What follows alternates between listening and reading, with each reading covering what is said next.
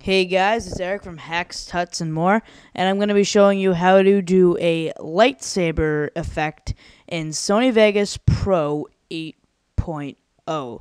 And I'll tell you this right now, if you do not have the version of Sony, then this tutorial is not for you, because you need a certain thing called masking, and that is not available in any of the versions other than 8.0. So let's get started. Well, I was too lazy to film a test video, so I'll just get a solid color and we'll pretty much work from there. Alright, so I just have a white background, and I want a red lightsaber. Actually, I'll get a black background because it'll make the effect look cooler. So I'll get a black background, and then I will get a red background. Now, what you want to do is you want to click the event pan/crop tool and open up masking. And then you just want to draw a simple rectangle like so. And it doesn't have to be perfect. And then all you have to do is pretty much like keyframe it in, move it around a little bit, act like it's actually moving. Like so. And you might just want to like make it move faster, I guess. So yeah.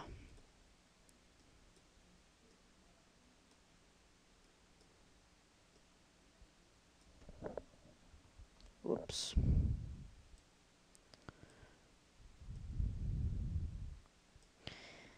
And that's about good. It's for tutorial purposes only.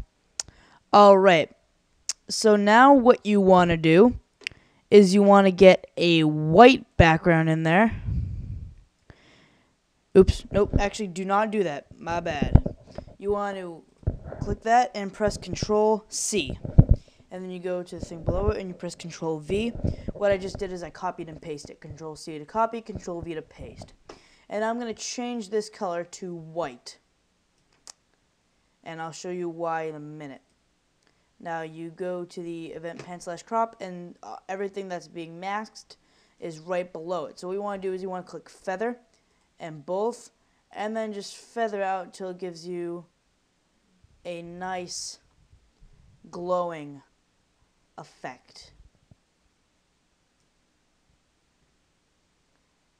Alright, and then you might just want to feather this a little bit. Oops. Because it looks too rough.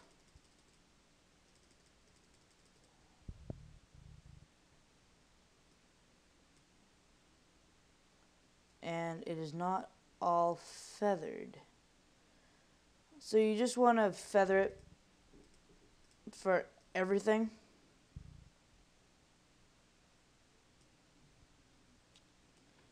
To 8.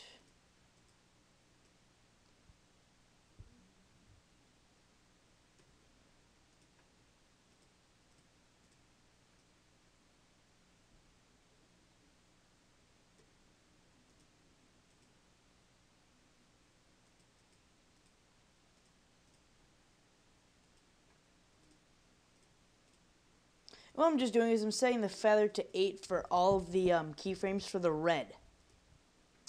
So now you get a, oops, now I need to do it for the white. I need to set it to 8. Actually, no, you need to set all the whites to 20. Yeah, 20 is good.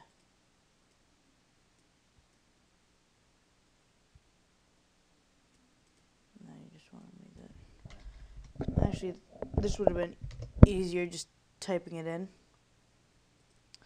I did not think of that.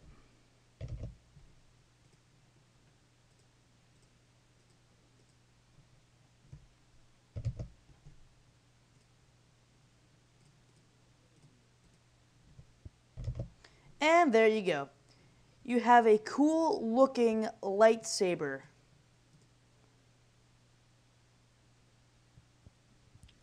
And of course you could tweak the fade for the feather for the red or the white to match it. And of course, if you don't like red, you could change it to whatever color you want, and it works either way. Well, I hope this tutorial has been good for you. I am Eric, and check out my page and subscribe. Thanks for watching.